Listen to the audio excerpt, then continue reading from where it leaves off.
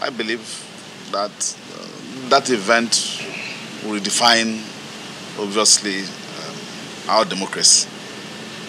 I am certain that the judicial and electoral systems are well aware that on trial. And what is fundamental about this is that the facts of the matter as relates to the Imo State governorship election is at the foundation of our democratic processes. And so it's not about Emeka Ihedioha, it's not about Imo State, but it's about the future of our country, it's about our democracy, it's about, look, what do we do tomorrow? Do you go into an electoral process without having an idea that it has to resolve one way or the other? So for me, I am calm, and we are calm, and that's why you see that in Imo there's calmness. The calmness is coming out of shock. It's coming out of disbelief. That event will not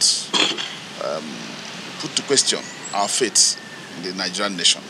It will not question our commitment to democracy. It will rather strengthen our resolve to march forward and make Nigeria a greater nation.